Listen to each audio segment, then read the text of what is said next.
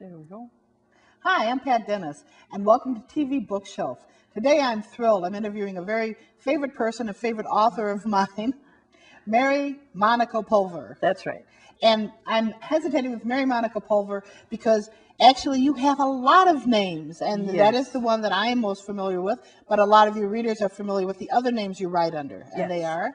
Monica Ferris, and I used to be half of Margaret Fraser, and I have also, with my husband, written as Alan Mary Kufeld, and let's see, I was Margaret of Shaftesbury in the Society for Creative Anachronism. I think that's all. Wow, it's more names than America's Most Wanted, a person on that I've show. often said that they'd see all those aliases, you know. People would assume I'm guilty of some crime. But Mary Monica Pulver wrote this, which is a great book. Thank you. It is. This is a new edition of a book that came out from St. Martin's Press in 87, I think, 1987. So it's been rewritten, and it's done by a local small press, FTL Publications. I love the cover. They did a really good job on the cover. I love the cover. It's really nice. And it's a strange sort of story. It's about a group of recreationists, hobbyists, they're also sometimes called. They recreate the medieval period. It's like the Civil War people, only this is medieval. And every year in eastern Pennsylvania, they take over a campground, and we have a war. And now you're a member of this group? I used to be. I'm not active in it anymore. And what is the name? I know the name of the group. The group is the Society for Creative Anachronism. Wow. It started in Berkeley about, it must be close to 40 years ago now. Long time ago. And they're just an interesting, strange bunch of people. And what better to write about? Well, yeah, they have unchoreographed fighting in real armor with wooden swords. And I used to go to the war all the time. It's a great time. And then we were sitting around a campfire one night, and we were talking about a man who used to loan his armor to his squire. And the squire won a couple of tournaments because people didn't know who it was inside the armor. They assumed it was this knight who was a very famous fighter. And I thought, you could get away with murder doing that. And I said, gee, someone should write a book. And someone else said, well, why don't you then? And so I did, and so that's the book. That was my first published novel. Well, that's fun. It was fun. It was great fun. It was fun writing it. It was fun talking to the people and interviewing them. And I put some people that I knew at the war in the book, and it was interesting. And I think a lot of people that are authors are role players at their typewriter or their word processor. Yes. They love to play the roles of their characters, but you were actually able to play it for real? At the war, yes, real. I was Margaret of Shaftesbury, abbess of Dear Abbey. And I had a little bear I carried around with me. He was Father Hugh of Paddington. He was a mass priest at the Abbey.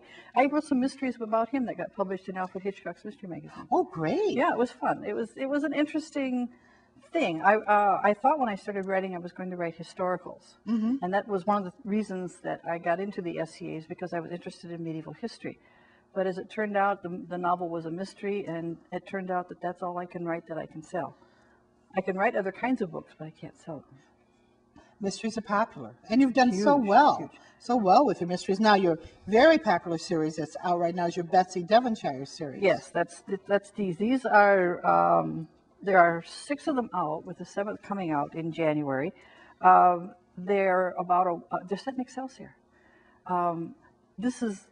I was so flattered about this. Actually, I have to say, though, Murder at the War, there are a lot of medieval parts of Excelsior that I've seen. Oh, no, there's not.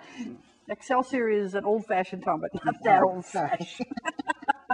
There's a weird story about a ghost of a Spaniard I'll tell you about sometime. Oh, great. Out there. I was collecting ghost stories for one of these books. It's about a woman who comes to stay with her sister, who owns a needlework shop in Excelsior, and about a week after she arrives, the sister's murdered. Wow. And she doesn't have any place else to go. She hasn't got any money, and there's a needlework shop there, that she's going to inherit anyway. And she says, well, it's got stock, it's got employees, how hard can it be? So she keeps the shop open and finds out that it's not as easy as it looks, as I was busy finding out, because I thought needlework was easy. Had you done needlework? No. Well, I did a little bit of embroidery. My mother is a terrific needleworker. And she's like every other needleworker in the world. Oh, it's easy. If you can count to 5, you can do hardanger. I can count to 100, and I can't do hardanger. Let me tell you, it's not as easy as it looks. Well, nothing's as easy as it No. looks. You know, I mean, writing books isn't as easy as it looks. So you had to learn. Did you feel like as a writer, did you have to learn to do needlework to Oh write yeah, the books? you can't write what you know is the rule. And so yeah, absolutely. In the first book, Betsy is trying to learn to knit. She can knit, but she can't purl. Couldn't purl to save my life. I finally had to get a friend to come on a 4th of July picnic, and I said, "Bring your knitting." And I stood behind him, and I said, "All right, Buster, purl." And he purled across the row, and I thought, "Oh, okay." And I don't know now what the problem was, but I understand it's not uncommon that people can't purl. You know, It's weird. It's a fascinating thing, needlework. We don't think of it as fascinating because it's so homely, but there's some absolutely magnificent stuff being done out there. oh, I bet. And I love the titles. Now, these are sold not only in bookstores, but they're also sold in needlecraft shops. Yeah, a lot of needlework shops are carrying them now. Oh, and are you the first fiction author to be carried in such shops? Oh yeah. Oh yeah. Wow. Well, no. Once in a while, you'll see Erling Fowler's quilting mysteries in the shops that handle quilting materials. And in fact, it was seeing those that made my publisher decide that, well, my editor at Berkeley decided that someone should be writing these because she's a needleworker. And so she sent me. She asked me if I would do this, and like Betsy, how hard can it be? You know. But you fell in love. Yes. With it. And it was very wise to have a character who didn't know how to do it at the beginning. Well, you know, that was kind of, I meant for Margot Berglund to be my sleuth. I started out with her, but she owned a successful needlework shop and she knew everything about needlework. Well, again, write what you know. And it's not just needlework, it's owning your own business. You know, as you're discovering, because you're getting into the publishing business yourself, there's a lot more to it than it looks like, and it's a complicated thing. It is. I took a course at the community college on the small business ownership, and I thought, oh my God, I don't begin to know enough. So I murdered Margot, and I brought in her ignorant sister. So as I learned things, Betsy learns things. So everything in a book that happens, you really research. I've You done go out it, and yeah. take classes on how to own a business if you're writing about a business owner. And there's one, this one is about the antique car run from New London to New Brighton. A murderous yarn. And it's, I got to go ride in a Stanley steamer and watch them start one up and ride in a lot of these old cars. That is wonderful. It is so fascinating. These ancient cars that go ticky, ticky, ticky down the road, they're still running. Some of these cars are starting their 2nd century. So it's your And love they're of still running. history and research that I would rather research than write. really. Well, how about you? You write. I write, and I love the research part of it. I do, but I've never written anything historical. Have you ever thought about it? Yeah, I have thought about it, but boy, there's so many, there's so many lots of options. options. That's right. So many options out there. And another problem too is you start doing the research, and next thing you know, you're off on camping trips or you're off riding in these old cars, and you don't get any work done because you're so busy learning about the stuff. It can become a thing in itself. And I'm dyslexic, so it'd be like the War of Oh. 1218. So, I think there was a war. it's probable. There's always a war. There's always war back in those days. So, yeah, no, I admire people that can write as well as you do all the thank research, you. and still make it lively and fun, and they're very fun books. Oh yeah. These are what are called cozies or traditional mysteries. It's an amateur sleuth. Betsy Devonshire has no training as a private eye or a police officer or anything like that. It's just that all of a sudden, for no reason at all, everywhere she goes, she finds a body. Much like a lunch at a Lutheran church basement. It's same thing. All those hot dishes, killing people left and right. There's a fairly famous person in the needlework world. Her name is Susan Greening Davis, and she goes to needlework shops and she turns up at conventions and she gives talks on improving your business. She gives them to shop owners, how to improve your business. And she said the biggest element of fantasy in my books is not that Betsy falls over a body everywhere she goes, but that she has time to sleuth. Because when you own your own business, it's like a 12-hour day every day. Oh, it is. It's unbelievable. I have this publishing house now that's publishing other authors, and it is 24/7. Yeah, I all can't the believe time. it. It's just, I'd love to go to get a real job to get away from my work sometimes. Just. Let me read it. I love your titles for this series. You have Cruel World, and that's Crewel, Framed in Lace, A Stitch in Time, Unraveled Sleeve, A Murderous Yarn, Hanging by a Thread, and Cut Work. Cutwork will be the new one. That's the new one. That is coming out. January 6th is the pub date of it, and it's set at the art fair out there. Oh, I got a lot off my chest about modern art. It was really, really fun. will we recognize any of the artists? Did you do anything with any Minnesota artists in it, or? No, because most of them are suspects in the murder, so I couldn't do too many of them. I talk about though the world of art. I mean, there's different levels. There's craft fairs, then there's art and craft fairs, then there's art fairs, then there's juried art fairs, and then there are the big important art gallery presentation kinds of things. Then there's the museum end of stuff. And each person is very jealous of his place, is always trying to move up a class. There's a lot of fighting that goes on. Oh, really? It's really kind of amazing. Is there a lot of stealing of ideas also? Because you have that in other art forms where people are afraid their script is being stolen or their line is being stolen. Well, that is the biggest sin, is stealing somebody else's idea. For you can do derivative, and critics love derivative because then they get to write about how derivative this thing is of somebody else's art form, or it's a next step in a certain art progression. But to take an idea whole and move it is a huge no-no. I would have no worry about stealing it. I have no skill at all with my hands. I go to Sew Really? What if we need a button sewn on. I do. I've tried to safety pin them. It doesn't work. I have no skill. I tried crewel work. I tried the stamp kind where it's even cross stitch where they have the photo there for you to follow and you put little X's, and I ended up like with this massive lump at the back. Actually, the back was more interesting than the front. I just don't know There why. are purists who absolutely hate it. You can't do a knot to start something. You have to run it under things, and you have to just work in certain areas. And it's just there's people who talk about the backs have to look as good as the front, and they get into all this other stuff. But there are also people who say, well, if you put the sharp end of the needle through first, you're doing it right. So as a writer, you're always learning. Always, and I had no idea when I got into this how huge this world was and how diverse. The two big differences right now are counted cross stitch and needlepoint. And needlepoint is you take a canvas and you paint a picture on it, and then you stitch over it, which I think is stupid because you'll pay hundreds of dollars for these canvases, and then stitch over this painting that you paid so much money for. So it's kind of strange that way. And counted cross stitch is exactly what you were talking about. Here's the pattern over here, and it's got all these little symbols on it, and you put an X over here on the cloth. No, mine was even the easier kind. The pattern was stamped on it, and I couldn't do it. And you couldn't do it? No, I can't even do those little things. You know those little pot holders they make where you put the loop at the ends? And you can't do. No You skill. are. I am dyslexic. Dyslexic. I can't tie my shoes. I didn't know you could be dyslexic in your hands, too. I'm just mislearning disability. I just am from one end And to yet the you other. are a book publisher and a published I'm a author. publisher. Yes, I do well. But do I do it well?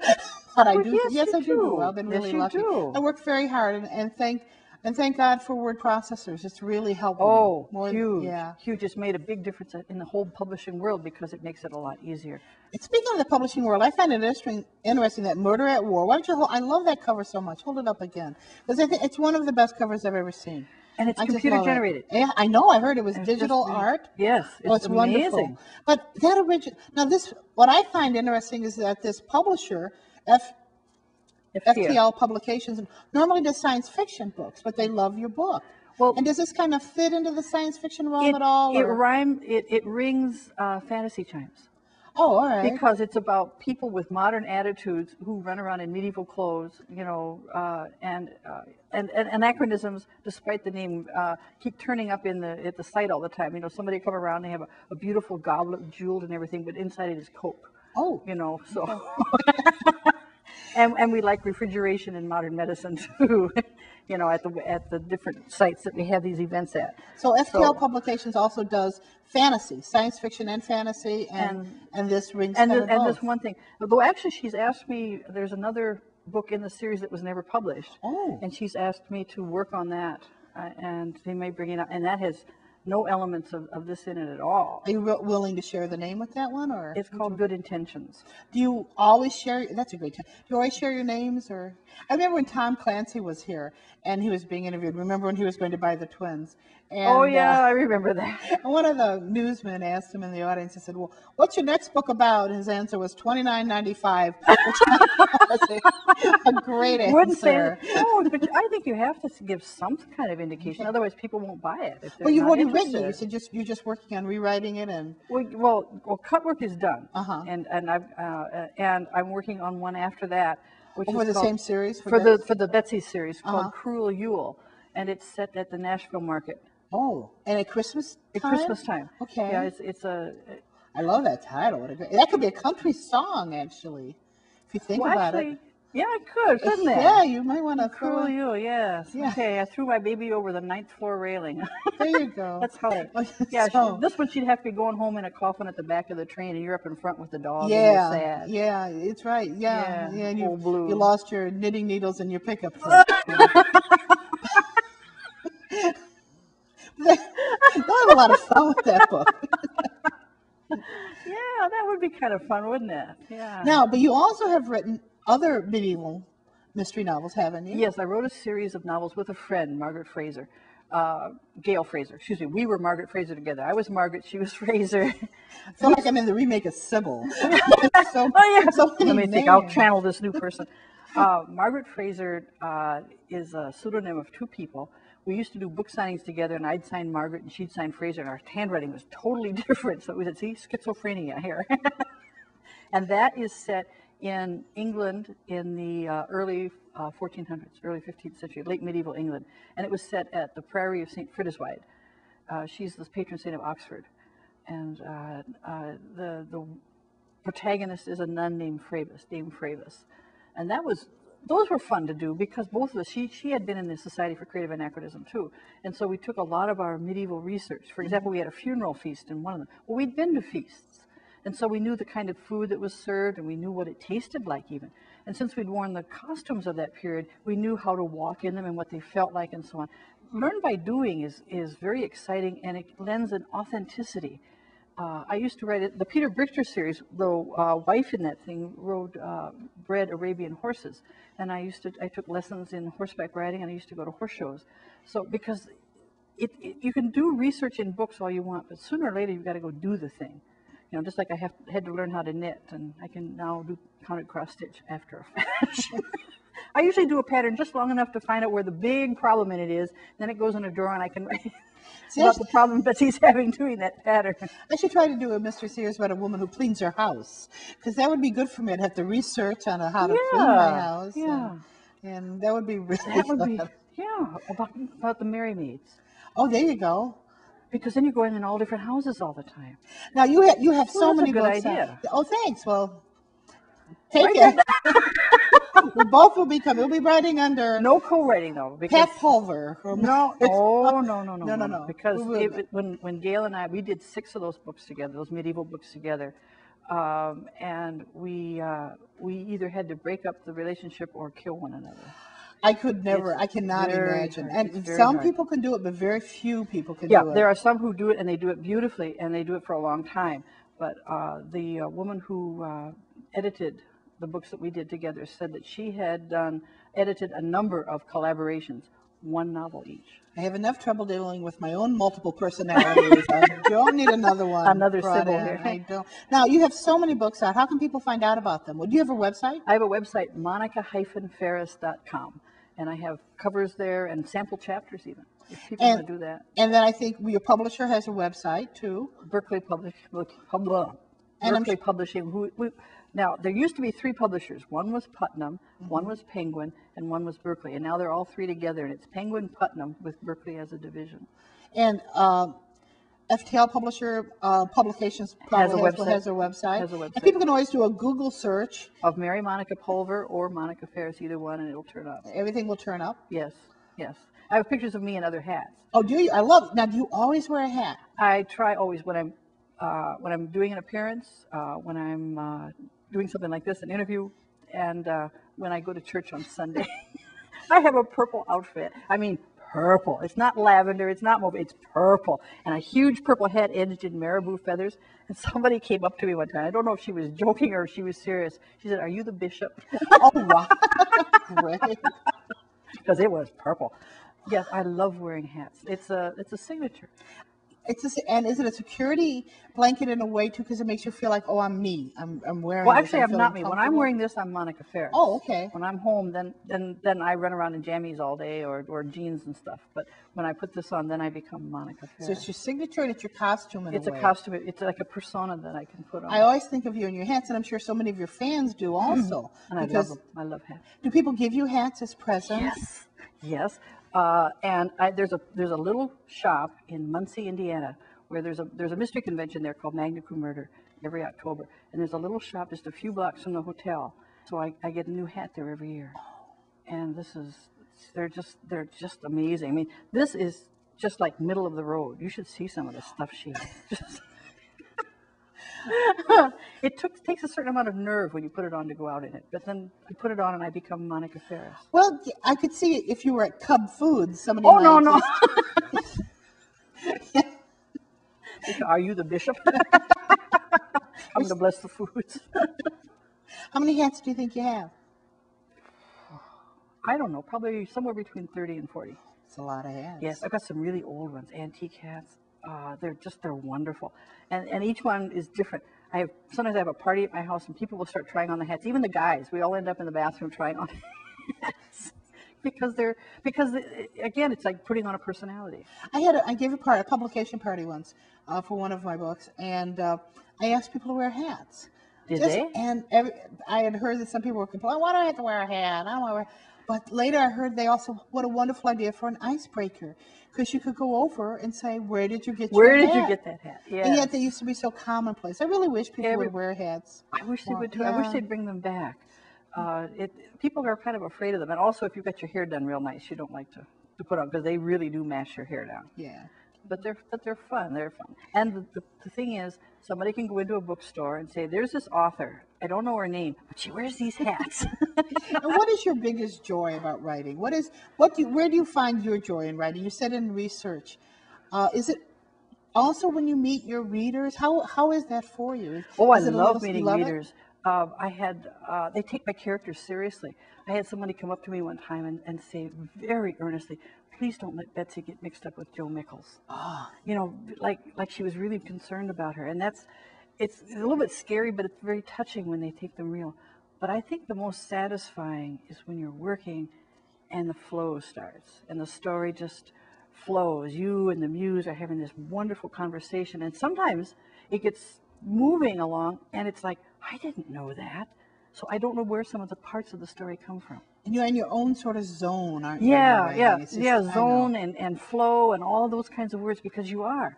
I mean, sometimes it goes for hours and the time just flies, and then it's exciting. It's wonderful. Well, the whole thing's exciting. Well, you write. Getting the idea, it works when you write it. You sell it. Don't let anybody fool you. Imitation is not the sincerest form of flattery. Money is.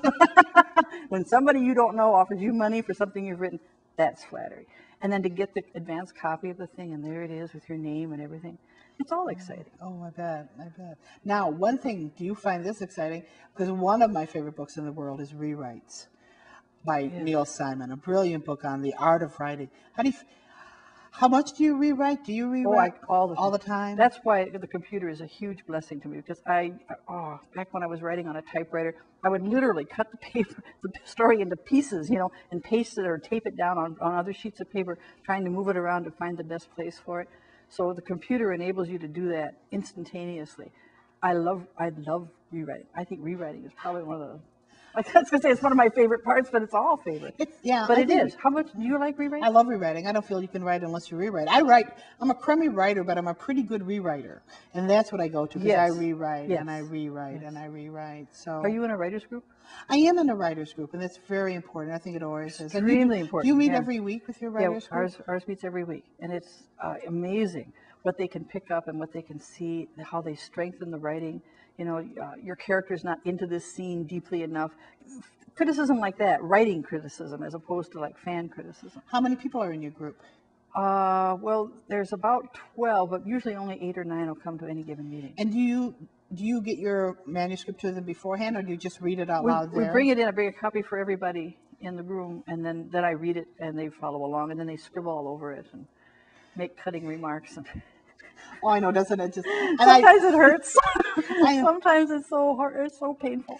I know I can do 800 men going to war and they wanted a stripper. I can entertain in front of them.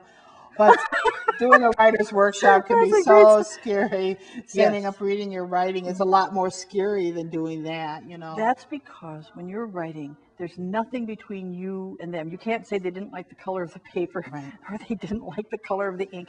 It's you. They say writing is sitting down at a typewriter and now a computer and opening a vein because you are on that page. And if they don't like it, it's like they don't like you. And that can be very painful. And as you know, I do stand-up comedy, and what was interesting to me about writing was that here I'm doing stand-up in front of people, I mean, 2 feet from them sometimes, just going at them, whatever, Yeah. having fun. Writing is so much more intimate. Isn't that amazing? Isn't it? They take Because it's it only into their you, room. you and You and- the machine that you're writing on, and yet it's more intimate. You're right. There's a closeness, an openness there that isn't in even public appearance. You realize they're sitting in their bedroom, in their bed reading you, or they're taking you around the house reading you, or they're going to something major in their life and they're reading your book on the way, As an on the train. sometimes they read it as an escape too, and that's why I like the cozies like this because they're comfort reads. They are. In these books, justice happens, and that can be very important if you're going through a time in your life when you don't see that. And it's important right now, I think. I love cozies. I find them, I like hard-boiled. I like mainstream literature. I like any sort of writing. But cozies can comfort me, and they can, sometimes I just need to relax. A place to go for a while where it's safe and it's all right. Sort of like a spa for the brain, huh? So we just... You have a real talent for that. That is Thank good. you. A spa for the brain. I'm going to use that. You're welcome. We steal things. Writers I'll steal wear things a all the hat. time. I'll wear a hat. I have such a big hat I can't even get hats. I do. I'm one of those people with a, but I love hats. Oh, come to my house. I have a couple of Do hats you? I can't wear because they're too big. I've got, this is, besides just my own personality, big hat, I have this head that's, but I would Come do with it. me to Muncie one of these years. I'll take you over to I Maddie plan Coleman to. and we'll try on hats. I would love to. I plan to go to that convention. I haven't gotten to it. You're going to Mayhem in the Midlands is a great convention. They'll be next spring in Omaha for people to go to. Well, there's all sorts of wonderful, wonderful writing events in Minneapolis, but there's wonderful writers, and you are one of them, and Thank one you. of Minnesota's gifts So to the are you. world. Well, So are you. I love No, your you work. are with your work. And so we have Murder at the War, and we have your wonderful Betsy Devonshire series. And thank you so much, Mary Monica Pulver, also known as Monica Ferris, and Margaret Fraser. Yes, and a few other names that she once used in Iowa that was just a weekend thing. So, thank you so much. Thank you very much. And tvbookshelf.com. There you go. Find out more. There you go. There you go. Thank you.